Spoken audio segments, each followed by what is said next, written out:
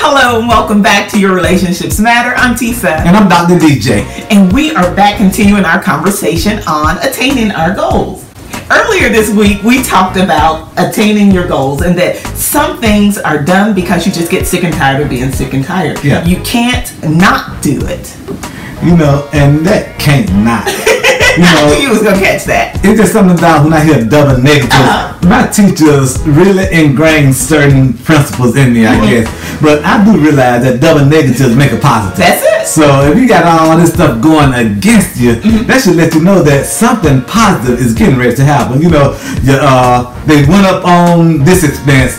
They can't do that until later.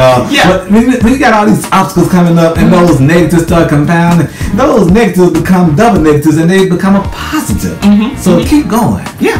So we know that when you set a goal, it's important. We all know the acronym of SMART, that it has to be specific. It has to be measurable, attainable, realistic, and time bound. Yeah. That means you don't say one day, someday, soon. You have an actual date that you have set to attain your goal.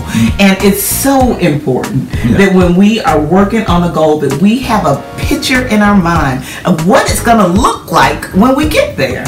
You know, I've been on this fitness goal for quite a while, and I have this app now. It's it's called Lose It, and I think it's a good app for those of y'all who want to try to track your fitness.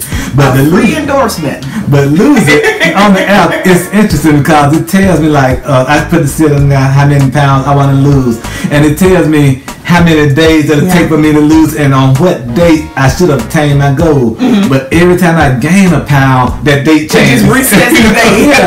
So every time I gain a pound, or if I lose a couple pounds, the date changes. And it's almost like when you're building a business, there's certain things that will cause your date to change, cause your expenses to be more than what you planned or budgeted for. So this SMART principle we're trying to give you all is a great way of reaching your goal. That's it. And knowing exactly what the goal is. I mean, again, having a picture. That's what a vision is. When you have a mission and a vision statement, your vision statement is, this is what we're going to look like when we accomplish our mission. So again, we're working on goals. It's just so important that you have a plan in place and knowing what it looks like when you get there. Because if not, you'll just keep working.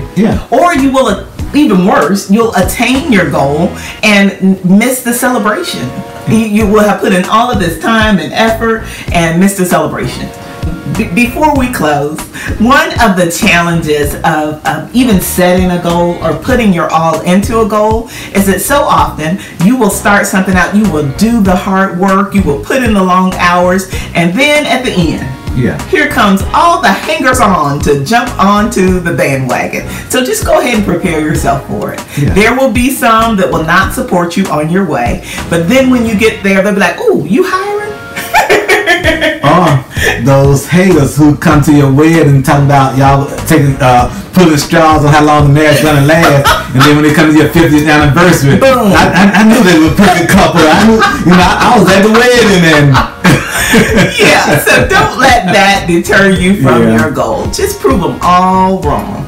We want to thank you again for tuning in here at Your Relationships Matter, where we are your personal source for motivation, education, and strategic information, helping you build better relationships on purpose. We will see you next week.